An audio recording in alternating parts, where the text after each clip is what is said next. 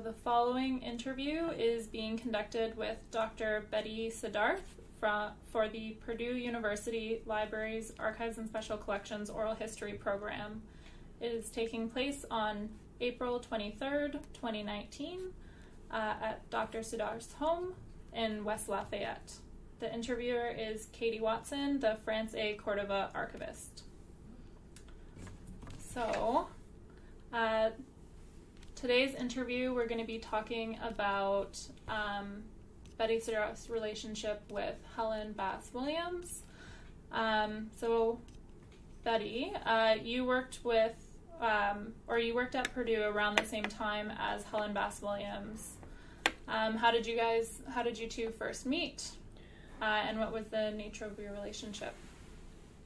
Well, we first met as a result of both working in the School of Humanities, Social Science, and Education in the counseling and advising office of the upper administration. Mm-hmm. And it was a fairly large group of people because all the advisors were working out of that office. But it turned out that I shared an office with Helen Bass Williams. Mm-hmm. She came in 1968 and I came in 1967, and I left in 72 and I think she left in 71. So our positions overlapped and we were in the same room. Mm-hmm. When we'd be dealing with students or any kind of work we were doing in that office, we would be in that particular room. So she heard a lot of conversations I was having with people, and I heard a lot of conversations she was having with people. Mm-hmm. And as a result, we'd then have conversations between you, and so got to know her pretty well.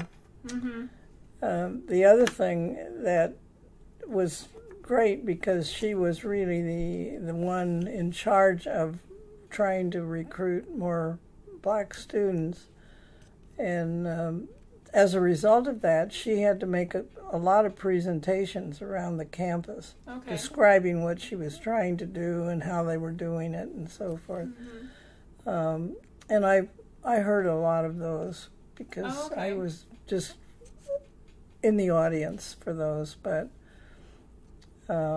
she had a really, I think, excellent approach to what she wanted to accomplish. Okay. She wanted to be sure that she didn't. I remember at one of her meetings, she made the comment that she hadn't come to create a revolving door, meaning bringing in students that weren't qualified, couldn't really do the work, and so they would have to drop out. Okay. She wanted to bring in potential students that could really make it, with maybe some extra help and so forth, but at least they had a chance. And I think that's a good idea for any student. Yeah.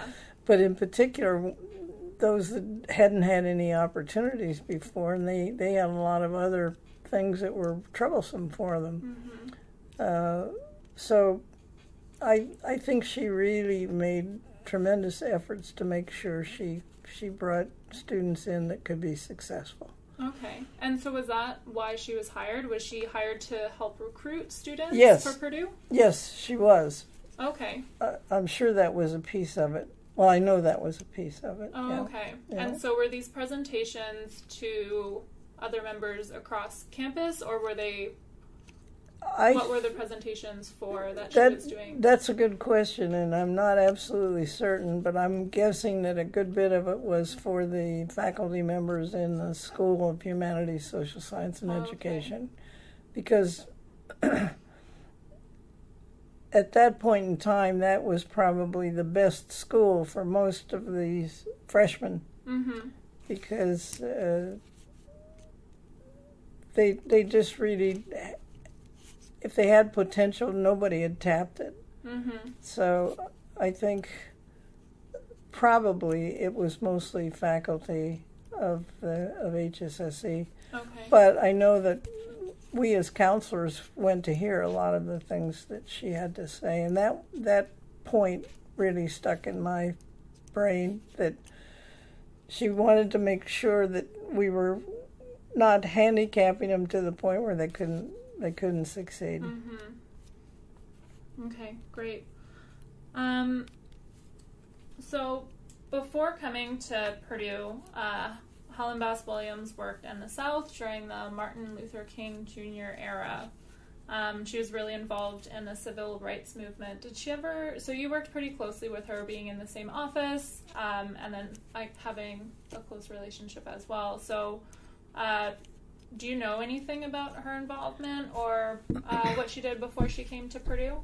Well, the only thing that I know is that she was involved in that, but it was the only information I have on it is what she told me. I didn't know her before she came to work in HSSE, and we did do some social things together. She used to come out to my house for dinner every once in a while. She enjoyed meeting my two children, and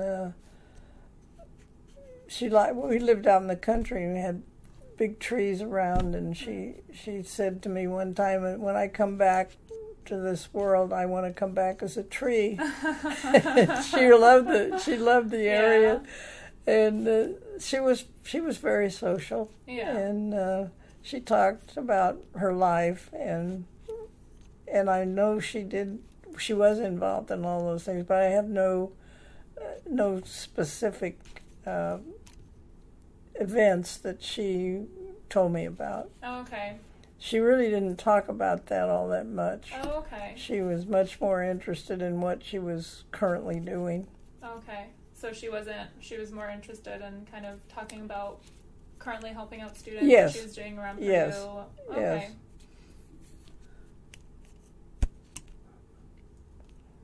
So when Helen Bass Williams was hired, so she started 1968, so a year after you started in the Student Services office.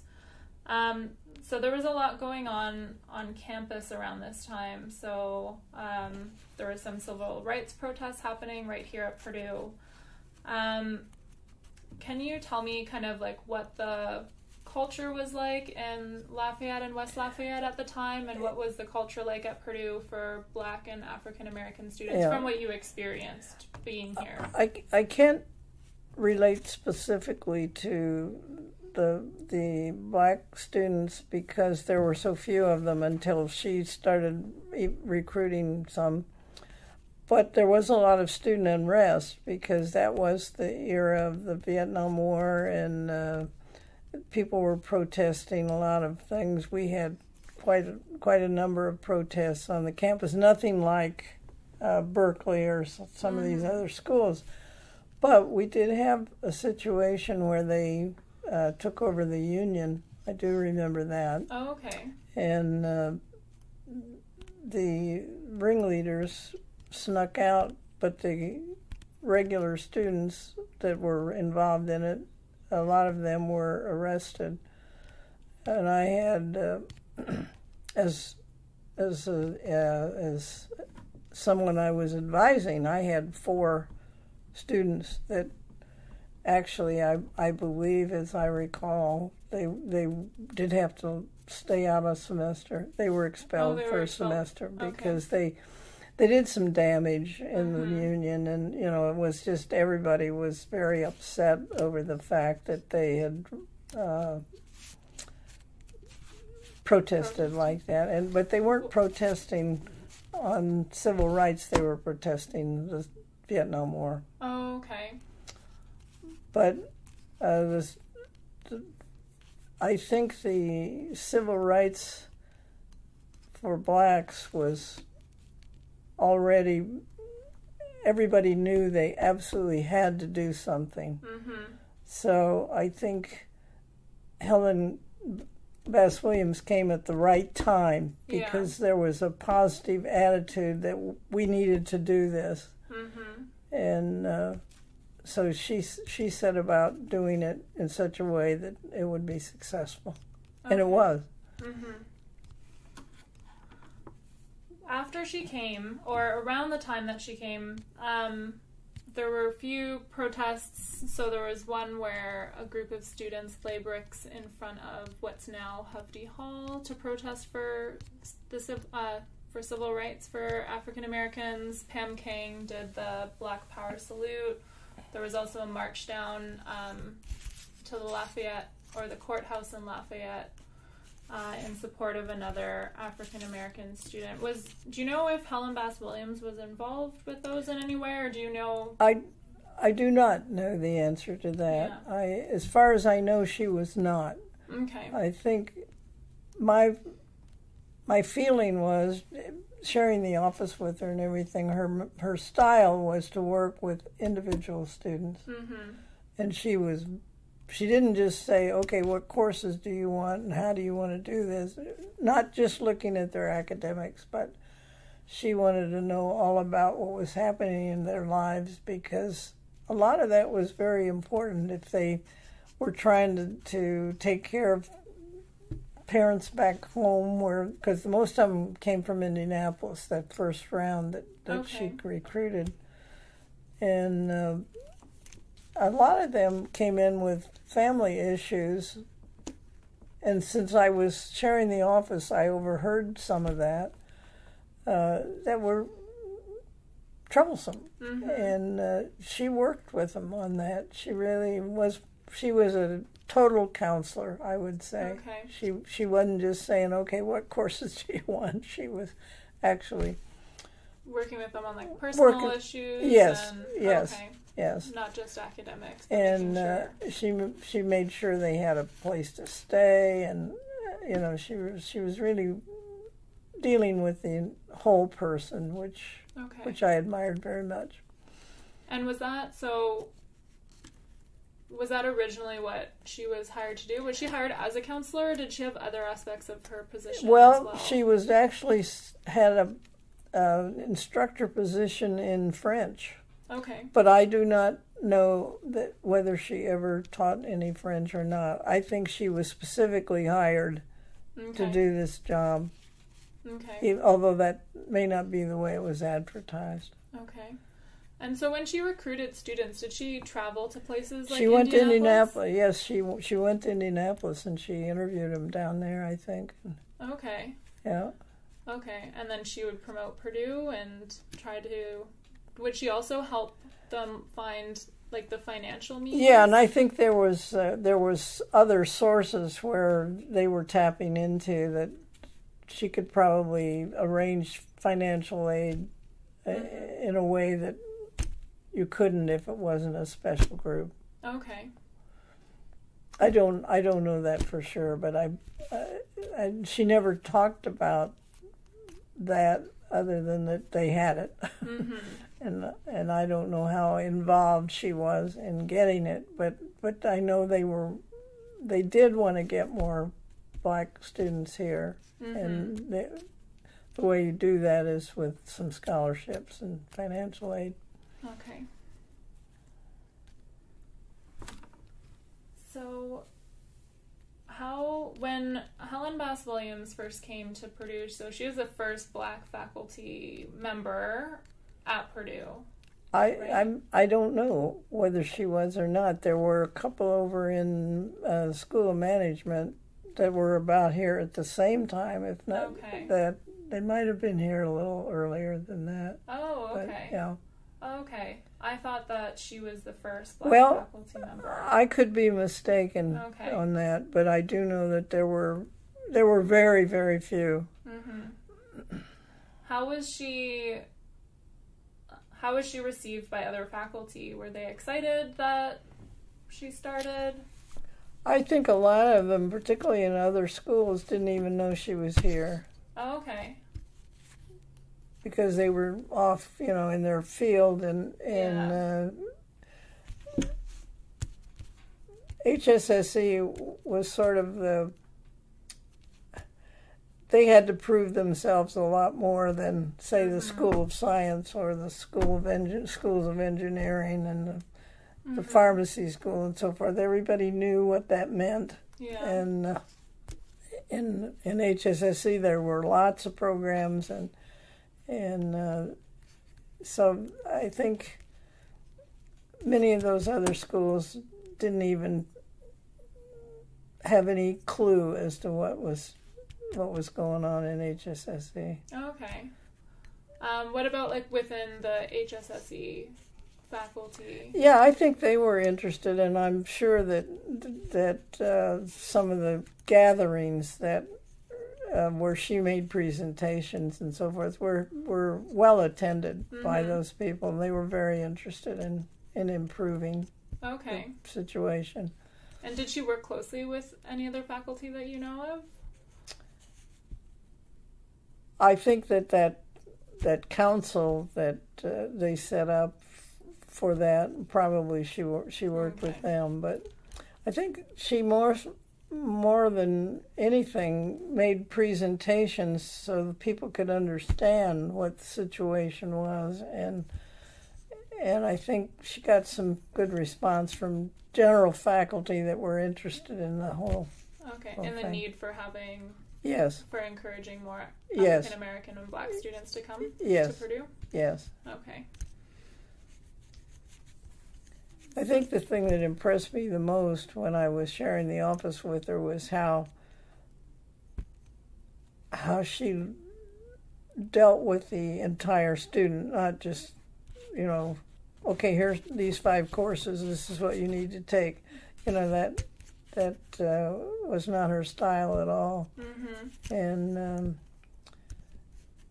there were some of her students that couldn't find a place to stay, for example, and she would manage to get that arranged. And she did a lot of other activities to help them succeed. Okay.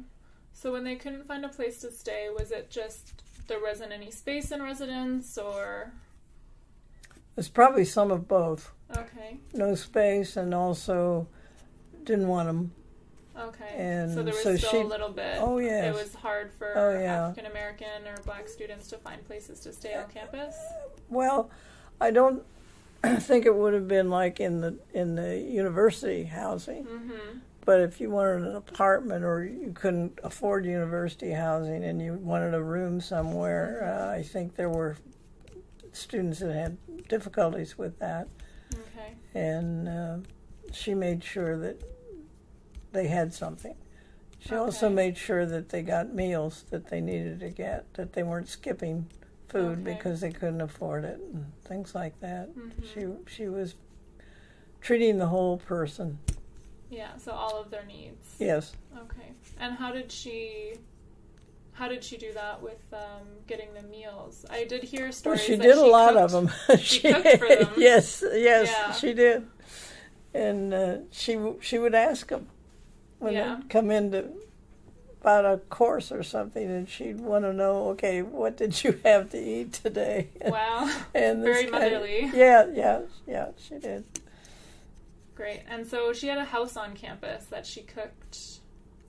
Yes, I think she did. And the other thing she did, because I used to see her out at MCL and places around for lunch, and she frequently had a couple of students with her. She was getting them fed. Oh, that's really important. Yeah. Great. So Helen Bass Williams, so she worked primarily with minority students, both at Purdue and in her personal life. So she was a counselor at HSSE, and also I do remember that she rented out rooms in her house to students who had trouble finding housing as well. Do you remember anything about that? I know that she had some there. Yeah. I'm assuming that some of them probably they may not have even paid any rent. Oh, okay. My guess is if they were really in dire need, she would not charge them. Okay. But I know she was getting food for them. So. So you worked in the same office as Helen.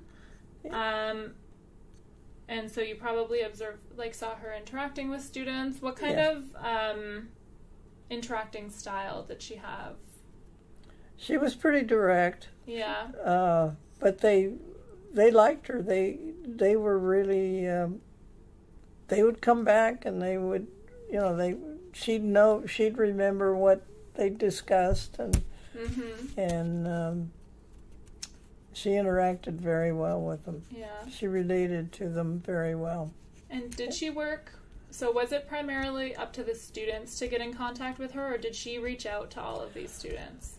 Well, I think she probably at the beginning would have reached out to them because she did recruit them, and she probably had some style. And I do not know what this was, but I know that at the beginning of every semester you'd have an influx of students that would come to see her. But after that, I think it was up to them to come in. But that doesn't mean she didn't check on them, because I'm sure she did. Because she knew them all pretty well. She knew who they were when they came in the door.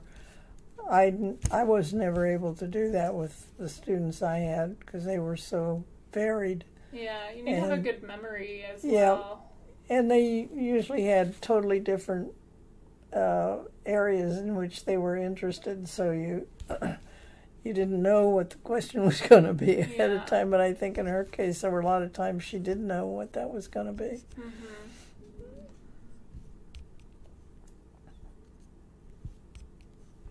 So, you and Helen both worked in the same office, so you're both working for in the counseling office.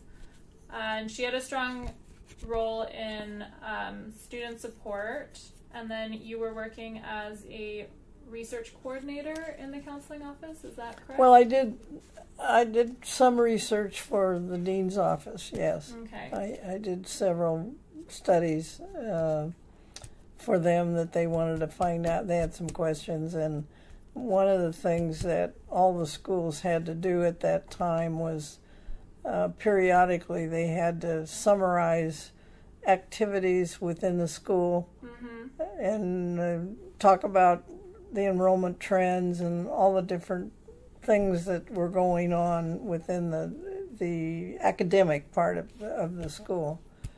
And this was before you had computers where you could make your graphs and everything without any difficulty.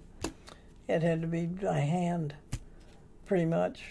And I made several of those reports for the dean. And this was the top administration, the president, vice presidents, and so forth, would meet with the school, the dean and his associates, and they would present this report to them.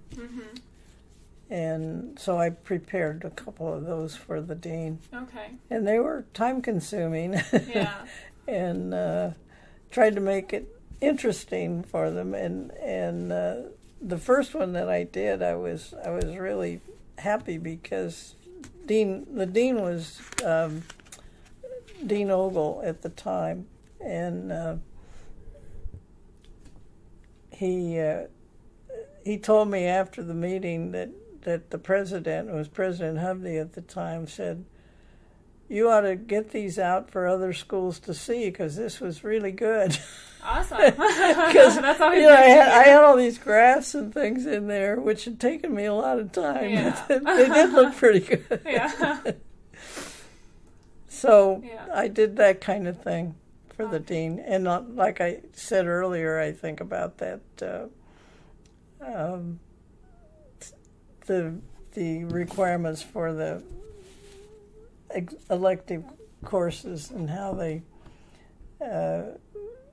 didn't want to take the modern language courses, and so we had this study going. I did those kind of things for them. Okay, and that study was they were required to take a modern language. Yeah, but you were looking at. Well, there were so many people that were objecting to, so many students that just thought that was.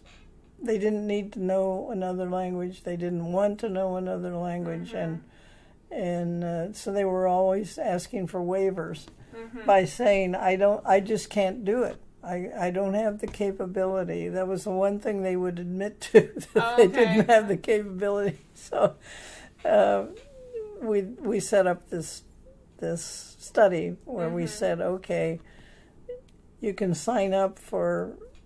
I can take anything with a 30-hour course requirement for variety in humanities, and it turned out that they did it. It didn't matter. You could let them choose, and if they didn't want language, okay, just let it go. Okay, and that was. You did that while you were working in the counseling office? Yes. So you and Helen had really different roles in that office, but you were still part of the same. The only common role we had was sign them up for courses. Okay. Oh, so she signed students up for courses as well. Okay. Yeah. Okay. You were working pretty close together, though, in very different roles. Did you ever work on any projects together? No, and I wish we had. Yeah. Because I think it would have been very helpful to find out if there were some characteristics of the more successful students that she was working with. Okay. You know, but we did. I was never asked to do any of those, and I had plenty of other things to do. So it wasn't until I was thinking about this later that I thought we really should have been following them more closely to see how successful they were. These students that she recruited to see how they did at Purdue and whether they made it to the end of the degree, their degree, I guess. Yes, we should have been looking at the degree results, and yes, we certainly should have. Yeah, it's hard looking back and realizing those. Well, yes, I'm sure in research that's what we do. We say, gee, why didn't I think of doing that? Yeah, hindsight is wonderful and terrible, but... yeah. So, Helen Bass Williams was really only at Purdue for 10 years. So she was here from 1968 to 1978 when she retired. So she helped establish the Black Studies program, kind of lay the groundwork to establish the Black Cultural Center and the Learning Center, which is now the Academic Success Center. Do you know anything about her involvement in these programs? So she would have, I imagine, specifically, I guess, the Black Studies program. So she started the African American Studies program. I really don't know. I don't know she had other people working with her on that. But I really can't answer how involved she was compared to others, because there were activities going on in other parts of the university, but I think her program was more concentrated on getting the students here and getting them going and helping them succeed, which of course would fit in with that approach anyway to get the Black Studies program going and so forth. And I know she did work with other faculty to try to get that moving. Oh, okay. Yeah. Do you remember which faculty? I'm sorry, it's been too long. Oh, no worries. I don't remember. No, but I out think, of my own curiosity. Well, I think probably like the political science department and the history department and some of those were probably pretty active in it.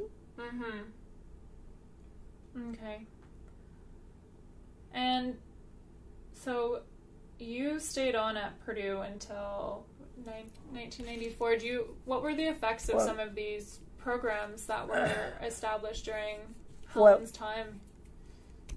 I stayed on until 1996, actually. Oh, okay, 96. So I was here for a long time. But a lot of things happened. Of course, there was a lot more legislation from the federal government and more things that people had to do to be non-discriminating against not only blacks but women and lots of other groups that were being discriminated against. And so there was a lot of involvement throughout the university, more so than just like humanities having this program. And so a lot of other schools began to try to get more minorities or more women into their programs. Engineering, for one, put forth a lot of effort to try to get students. And once I became the registrar, we did furnish information to them so they could make some decisions on what they ought to be doing. But we didn't do any studies for them. No, okay. But there was a lot of activity of trying to open up the programs to other groups. Okay, to attract them or make sure that they can succeed. There was a time period, for example, in admissions when you could not ask what their race was, for example. It was actually a law, I think. And then they changed it. They wanted to know because they wanted to say, okay, you couldn't say, if you didn't ask people what their race was, you couldn't say how many do we have of this particular category. So they realized they had to get the information. That didn't mean that you had to broadcast it all over the place, but it did mean if you wanted to know, am I serving this population, you had to know about them. So they had to identify themselves. So it was kind of a juggling action to do the thing that you wanted to do and make it helpful, and not discriminate against them. And that was the reason before they didn't want you to give it or ask for it, because that was discriminating. Yeah. Well, then when you want to know, do I have a group here that makes some sense, you have to ask the question. So now it is on forms.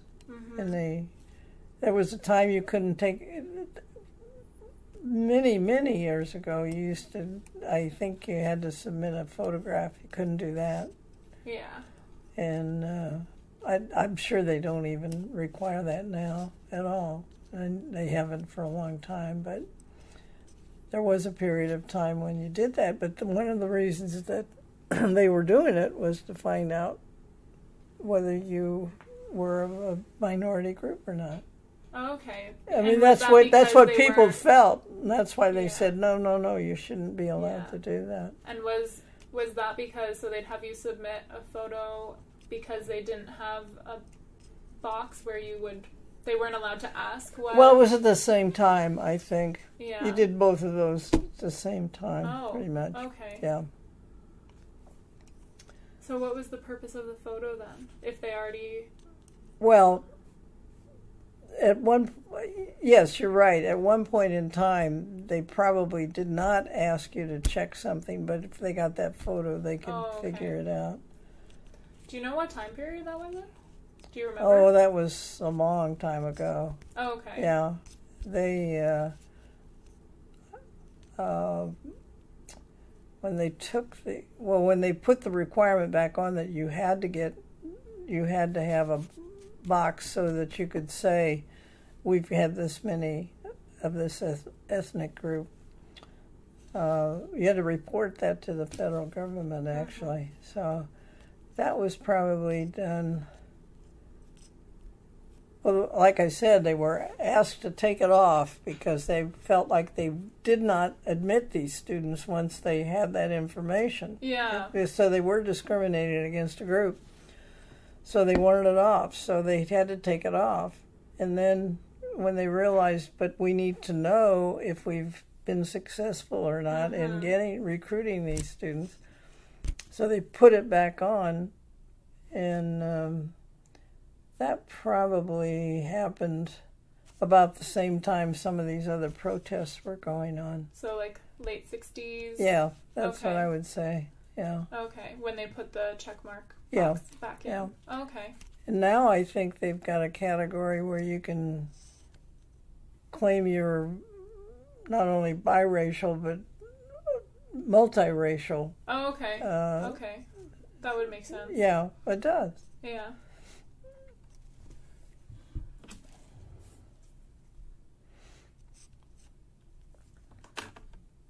So, Helen Bass Williams served on the first executive board of the Black Faculty and Staff Council at Purdue. Did you notice any differences that this made after this was established? Or what, like, the impacts of this was? Well, I'm sure at the time it was kind of hard to find enough to get a council. Mm-hmm. Because they just weren't there. But so you didn't work with many other African American or Black colleagues? There were a few in some of the administrative positions. Mm-hmm. And then they did actually have someone, and I can't say what the title was, but it was sort of somebody in the upper administration that was getting all these reports developed that needed to go back to the federal government and all these places. And they were active around in the university. Mm-hmm. But there weren't a whole lot of faculty.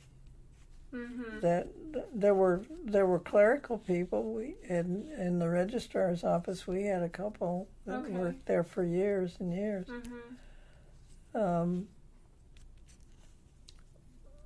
But there wasn't a real.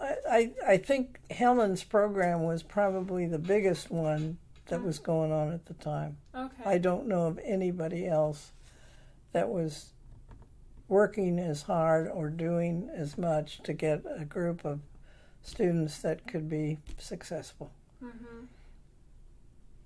Okay. And she actually was nominated for the Helen Schliemann Award, which just is given to one person every year. Mm-hmm. And I was on the committee that was working on selecting one, for a couple of years. And the year that she was nominated, and I was now over in the registrar's office, her name came up, and I was on that committee, and she won the award, which was great. It was really wonderful. And then what did she win the award for? Her service, what she'd been doing for the university. Mm-hmm. Yeah. So recruiting African American students and providing them with the services they need. So okay. Did you attend that award ceremony? Oh, I did. Yes. Yeah. Was she surprised? Did she know that she was that she had been nominated? She knew she'd been nominated. Yeah. Okay. But I don't know whether they tell them ahead of time or not. Mm-hmm. I really don't. But my guess is she probably had some suspicions. Yeah. Yeah, but it was great that she did win that. So she sounds like she was probably a pretty personable very much person. Very much so. Okay. Yeah. So she got along well with most people she worked with, and the only time she would be a little strong was when she felt like they were incorrect in what they believed. Like this business of, well, let's just go out and get the poorest and the least educated high schoolers and bring them in. That's what some people suggested. Well, yeah, it was just we've got to have them, so let's just go get them. And I think her point that I'm not creating a revolving door here, which is, if you bring in people that don't have a chance for success, you have to develop some other program first to get them ready, which is probably what she was trying to do with that learning center that you were talking about. But she wanted to get wanted to prove that they could be just as good and do just as well, and I think it did work that way. So was it the administration then? Who was it who had this idea to kind of round up? Well, I think the whole country had that idea. Oh, okay. I mean, I think that was just sort of an attitude. Well, let's just go get some. And okay, so let's show that we're supporting these students. Yeah. But we don't have the services. So Helen was really focused on finding people who already. They had potential. She could prove the potential was there. That's right. And I'm sure it wasn't successful in every case, but it was more successful than just going out and scooping a bunch of people up. Mm-hmm. And so she had a much more involved recruiting policy. Yeah.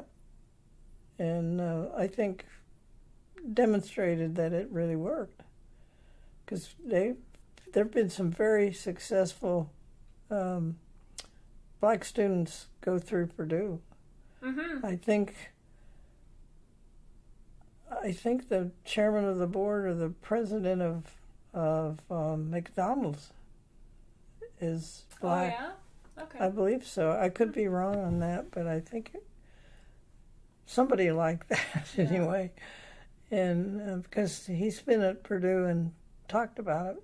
Mm-hmm. Yeah, well, race doesn't affect how effective you can be, right? So yes. Yeah. Yes. And it really, she was in a kind of a quiet corner. She wasn't really out. I'm not saying that people didn't know who she was, because they did, but they didn't know what she was doing, I don't think. She was more focused on students? She was, absolutely. Yeah. And I think that, they were engrossed in whatever programs they were in, and they didn't pay any attention to it. Mm-hmm. And it was, I was fortunate enough to see it firsthand, because we shared an office. Yeah. But I can say she did a lot for the university. Because you went there, you attended Purdue. Yes, I did. Before she came, so you knew kind of what the culture was like before she arrived. When I was an undergraduate student, I lived in the Windsor halls for the first year. You had to do that as a freshman woman in that era. You couldn't. Only women had to live in. Yes, men could live wherever they wanted to, but women, you couldn't enroll if you weren't living in one of the women's dorms as a freshman. Woman, yeah. Yeah, and I do remember that it wasn't in the dorm I was in, but in one of those Windsor halls, there were 2 black girls. 2, that's it. And how many? Well, the student body was pretty good sized when I came, because it was right after World War II, when the GI were coming back, and so you had high enrollments, higher than they'd been. And certainly we could have found more than 2 black students. And I don't remember, I'm sure there were some black men on the campus, but I don't remember seeing them. But I did see these girls, because they'd be going out to class same time I was. And that must have been hard for them to be the only 2. It must have been very isolating. Yes, I'm sure they were. Did you ever speak to them? I never really got close to them. They would just be walking down the sidewalk, and I would be on the other side, because they were in a different dorm. Was that kind of indicative of Lafayette and West Lafayette as well? I would think it probably was. Yeah. Okay. West Lafayette, I think, would probably not have had many black people in it at all, in the town. So, not that you would have experienced, but do you know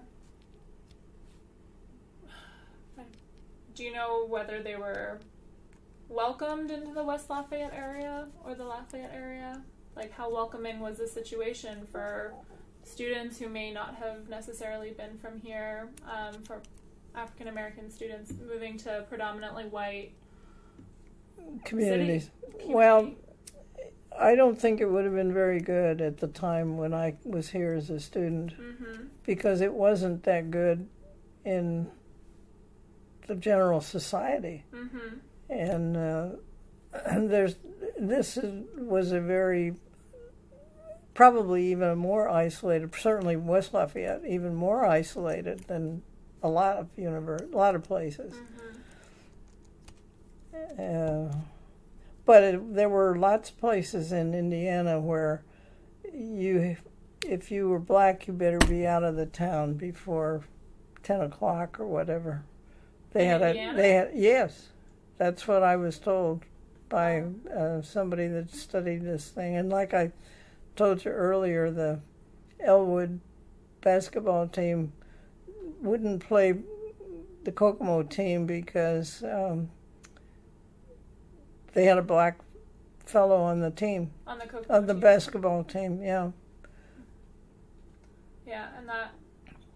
So the Kokomo said, Kokomo said we're not coming, and we took them off the list. Yeah. That's encouraging, anyways. Well, it was, yes. When I heard about that years later, I thought, well, I'm proud of my hometown. Yeah. Was that when you were living there? Because you grew up. You said you Yes, grew up in Kokomo? I grew up in Kokomo. Yeah. Yes, it was. It was when you were... I was in high school Yeah. when it happened, because they had the game scheduled, and then they told them they couldn't come. Yeah. Was that common? Did you hear about other things along those lines that happened? I didn't hear about as many as I certainly knew. Well, of course, the whole northern part of Indiana had a lot of blacks, and they had segregated housing. There were communities that you just didn't go into if you were black, or weren't allowed into. But I was not aware of a lot of the discrimination that was going on in other communities. But I do know that I've seen reports since then about how they had to be out of the town. If they were visiting, they had to be out before dark and this kind of stuff. I was not aware of that because my town wasn't like that. I'm not saying that there wasn't discrimination going on. I'm sure there was, but it wasn't as noticeable. And we did have schools that were integrated, so they didn't have a special school. And that wasn't the situation when you went to Purdue. Well, I don't know that there was any discrimination. They just didn't come. Yeah. I mean, I don't know whether if 15 more girls had wanted to come to Purdue and had applied, they might have all been admitted, because I don't know the answer to why there were only 2, but that's what it was. Yeah, so there just wasn't a lot of representation here. I think that was part of it. I don't know that anybody said you can't come, but they may have self-selected.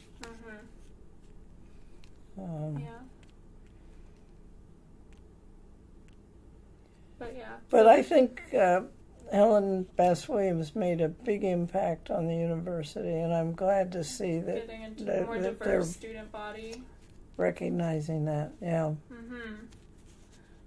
Yeah, and then so there's a Helen Bass Williams Scholarship that was established in 1994, just a few years after she passed away, and it was established to support minority students. You were still at Purdue when this. Because you would have. Yes, I was. Retire, I was retiring as a registrar in '94. I stayed on for 2 more years after that. But do you know how this came about? Like, how? I don't. I didn't know about this till I got your questions. Oh, okay. But I know that there was a big drive to get scholarships going for students, because the financial obviously the financial cost to going to a school like Purdue is so much higher than it was, for example, when I came. But, excuse me, they've set up a lot of scholarships. The Purdue retirees have a scholarship endowment going, and they also funded one that when President Jischke retired, they set up a scholarship program to try to get several scholarships going in his name, but they would also then put the organization in there too. So the retirees set one of those up too. Okay. So that means you donate to the foundation, and that goes to a specific fund, and I'm sure that's how that works. The Helen Best. If you wanted to contribute to it, you could contribute to it. Yeah, and I think it's administered through the Black Cultural Center. They may select the student. Yeah. It could be. Or on the other hand, they may have to go through financial aid, but they could put the criteria on what they want. So Helen Bass Williams passed away in 1991 in Illinois. I guess you hadn't been working together for a while at that point. No, I didn't actually. Once I moved over to the administration building, Hovde Hall, I didn't see her. No? You guys didn't keep in touch after that? No. Well, actually, yeah, we didn't. Okay. She wasn't there very long after I left, so. But I did know she had gone to Illinois, and I didn't know she had died. Oh, really? So it was a bit of a surprise? Yeah, I didn't ever see anything about it. I knew, obviously, later that she had died, but I didn't know when until I saw these questions. So then you didn't attend her funeral, or you didn't know anyone? I didn't. Either? I do not, because nobody ever talked about it. Oh, so you didn't know anyone who kept in touch with her after she left either? Then? No, I don't. Okay. Yeah, because she left in 1998, and I guess it was a little while after that she passed away, but yeah, so she retired not too long after you stopped working together, or had moved on to the registrar's office. So are there any other memories of Helen Bass Williams that you want to share, or is there anything else? Well, I do remember I had her come out to my house several times for dinner, and I had 2 small children at the time. They were in grade school, but they had a really good time with her. Yeah. And she had a good time with them. They really had a lot of fun, and it was great to watch her. Yeah. With 2 little kids. Yeah, because I guess you'd only seen her with university. Yeah, that's right. Students, that's right. Yeah. And they still remember her fondly too. Oh, do they? Yeah, they do. So did she come over often then? You guys hung out a lot? No, not real often, because she usually had a lot of other things going on, and had special students she was working with and so forth. But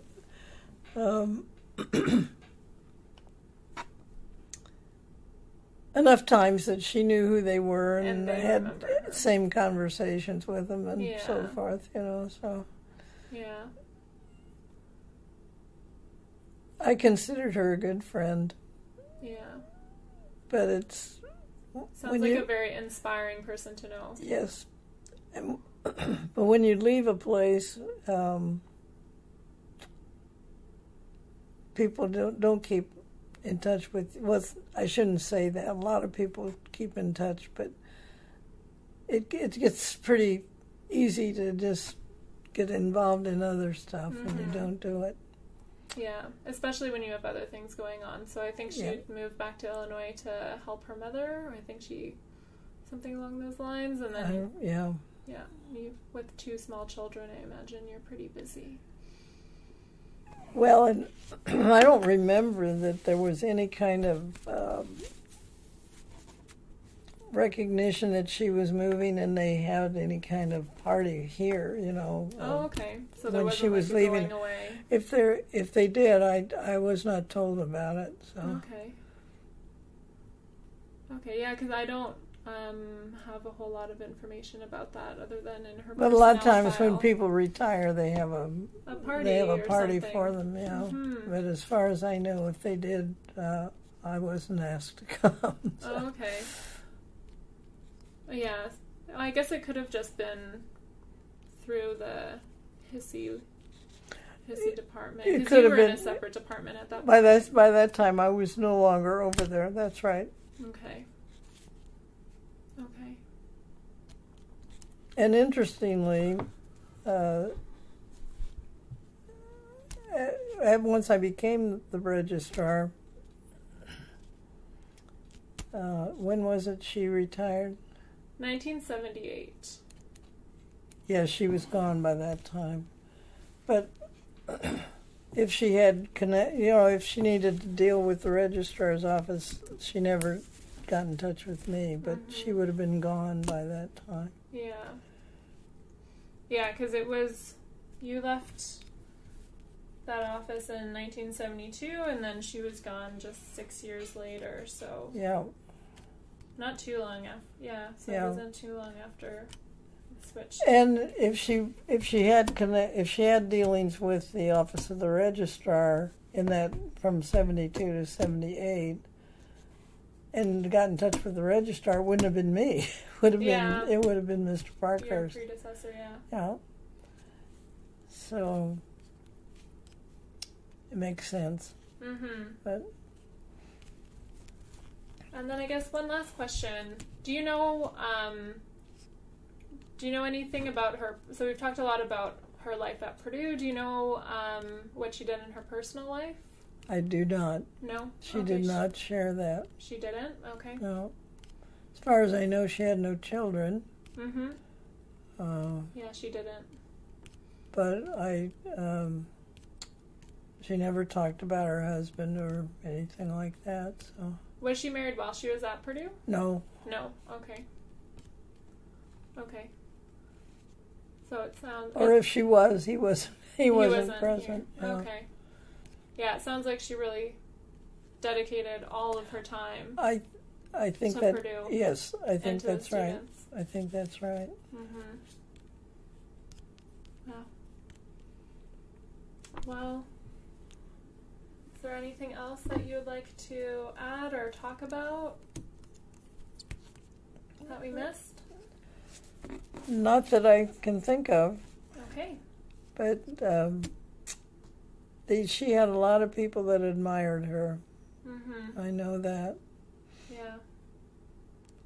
She sounds like a very inspiring person. Yes. She had a lot of accomplishments while she was at Purdue and was really dedicated to helping students. Yes.